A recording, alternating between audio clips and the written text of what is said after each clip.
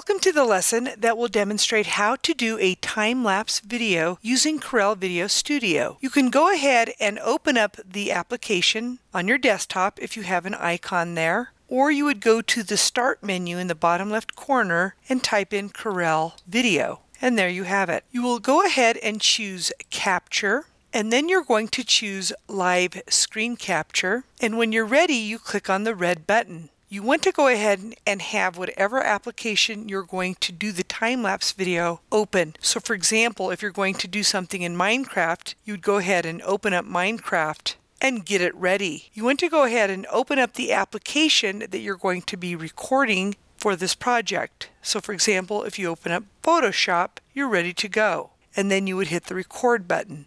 The minute you hit the record button, you want to start working on the computer.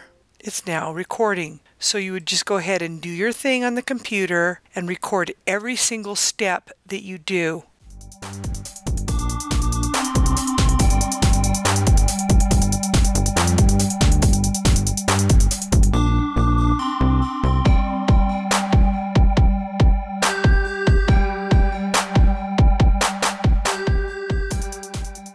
Once you're done recording, you go down and you open this up and you choose the stop option. If you ever want to pause, you would click on the F11 key of the keyboard.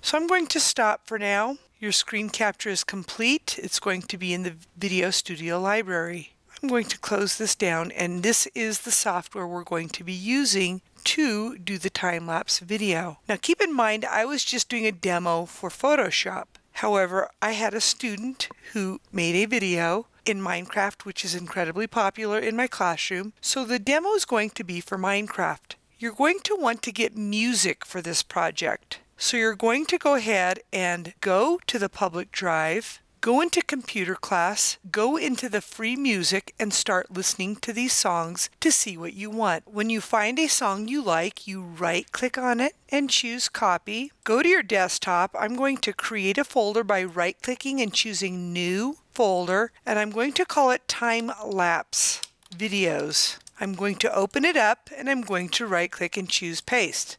I now have a song for my project. I'm going to go ahead and open up the software, and I'm going to choose Edit. I'm going to open up the folder and get all the items I need for this project. Now after recording your video, it's going to end up on this PC, in Documents, in Corel VideoStudio, and then X10. So here are the videos. There's 3. I'm going to hold the Control key and select all 3 videos and choose Open. I'm now going to go ahead and go to that folder again, go to my desktop and get to that folder called Time-Lapse Videos and open up the music, because I need music and I need video. You go ahead and scroll down, and if your media is not there, click on this icon, Show Videos, and then scroll down. Before I add my video, I'm going to go ahead and add a title. So I'll click on the T and I'm going to choose one of these titles. So I like this one, so I will right-click and I will choose Insert to Overlay Track 1. You can go ahead and double-click in there and then double-click in here to add your title. And I'm going to select that text because I want to change the font to something a little more interesting. I'm going to make it bigger by changing the font size here. You can actually type it in as well and hit Enter. Now when you click on it, you can drag it. And I'm going to come down here and I'm going to put my name, Chris, and Connor, because Connor was a student who helped me out. And you can change that font as well. It's nice to have a little contrast going on here. And I'll click on here and I'll line it up and I'll play it so you can see what's going on. I'm now going to go ahead and I'm going to click on the media icon, and then I'm going to click on this icon, and it says hide videos, so that means I should be able to see my videos. I'm only going to add one at a time, so I'll choose Capture 1, right-click, Insert to Overlay Track 1. I'm going to right-click here on this video because it's way too small and choose Fit to Screen. I'm then going to right-click on the timeline right here and I'm going to choose Mute because I don't want audio. I'm also going to right click and I'm going to choose Speed Time Lapse. I'm going to drag it as fast as possible and click OK. And now it's going to be really fast. If I hit the play button, it might be a bit glitchy, but when you render it as a movie, it goes much quicker. Do keep that in mind. I'm going to go ahead and show you this beginning part here is all garbage. So I'm just going to go ahead and I'm going to get it on the timeline where I want it to start. I will click on that video. I will choose the scissors. I will select the part I want to delete and hit the delete key of the keyboard, and then I will drag it to the beginning before the title. Now if you need to move in, zoom out or zoom in, here's where you would do it on this scale.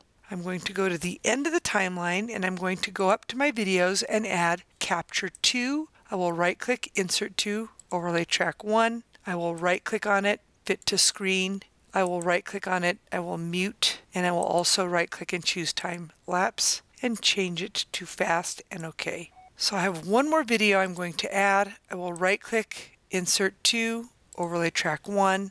I will right click up here. I will choose Fit to Screen. I will right click and choose Mute.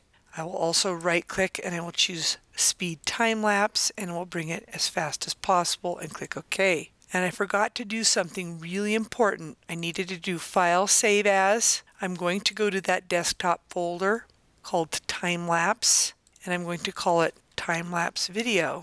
Actually, I'm going to call it Minecraft because I might do other time-lapse videos. If I do more than one Minecraft, I'll call this Minecraft 1. The next one would be Minecraft 2 and so forth. I'll call this Minecraft 1 and save. I'm now going to go up to the top and you can see there's the song called Trapped.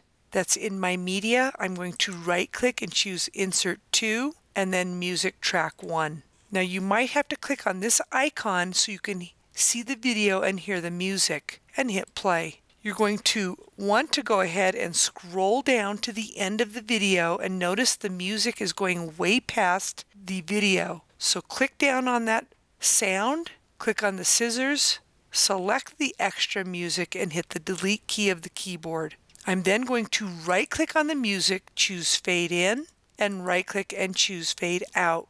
I'm going to watch it to make sure I'm happy. If I'm not, you saw earlier how to delete video that you don't want. Once you're ready, make sure you do save it. And now I'm going to choose Share.